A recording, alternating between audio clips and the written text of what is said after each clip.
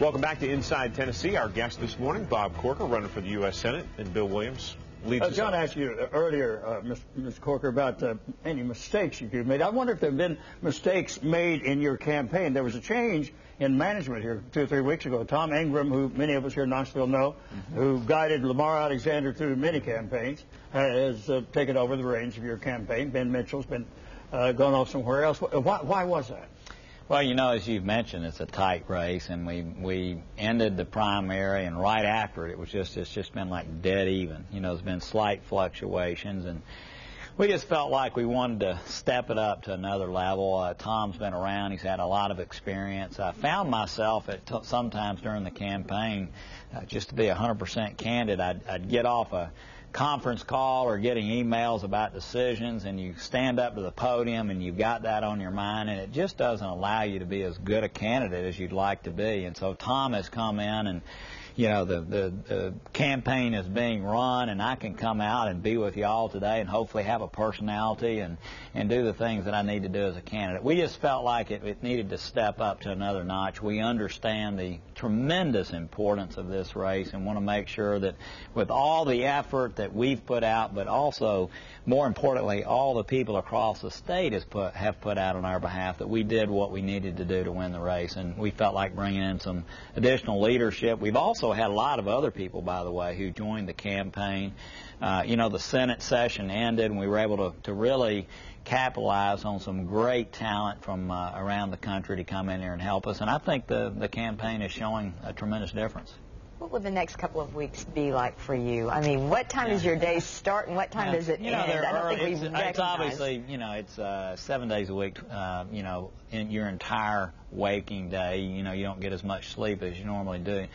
But it's actually really energizing. And I was just down in Anderson County at the Jefferson Pharmacy, and you know, going into a luncheon and area and meeting with people and talking to them. You're doing it. At this point in the campaign, you do tremendous amounts of just retail politicking, where you're out with people, and people are really focused on this campaign now, and it's very energizing. And I think you'd all love to do it for a week anyway. So. Mr. Corker, the Mark Foley incident, it is reported, has hurt the Republican Party generally in this upcoming election. Has it had any effect on your campaign? Have people raised this question about the party? Yeah. You know, truly the only questions I've had about it have been from media, and obviously we have had media in here from not only around the country. I just left the New York Times and Washington Post, but around the world, and so there's a lot of people focused on that, and that is a sort of like a #1 question people ask.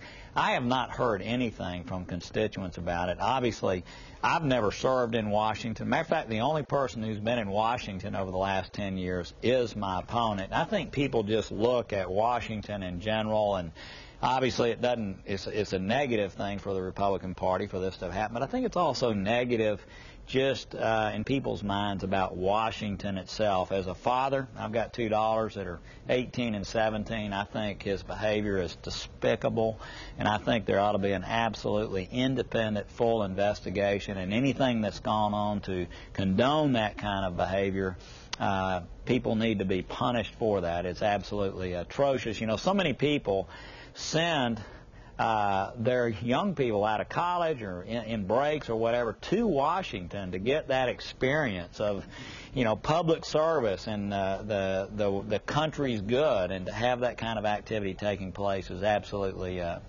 terrible. You talk about that retail politicking. We've got about 45 seconds, but what are you hearing on the campaign trail from constituents? What are their top issues? Is it the economy? Is it Iraq? What is it?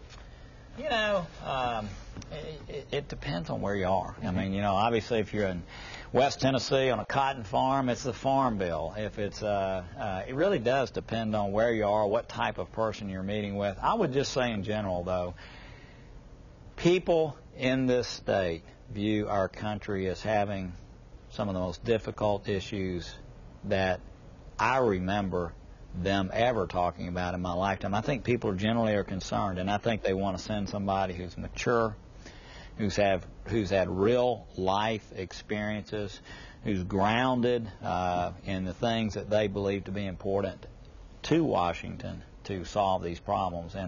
But there is a concern. There's concerns about everything from energy to healthcare. My gosh, I sit in people's living rooms and they're concerned about healthcare affordability. Companies are concerned because they want to carry it for their employees, but it's expensive. Energy, the Iraq war, terrorism. You name it. There are a lot of concerns, and I look forward to helping solve those with others in Washington in January. Well, we'll be back with more of that smorgasbord of issues in just a minute.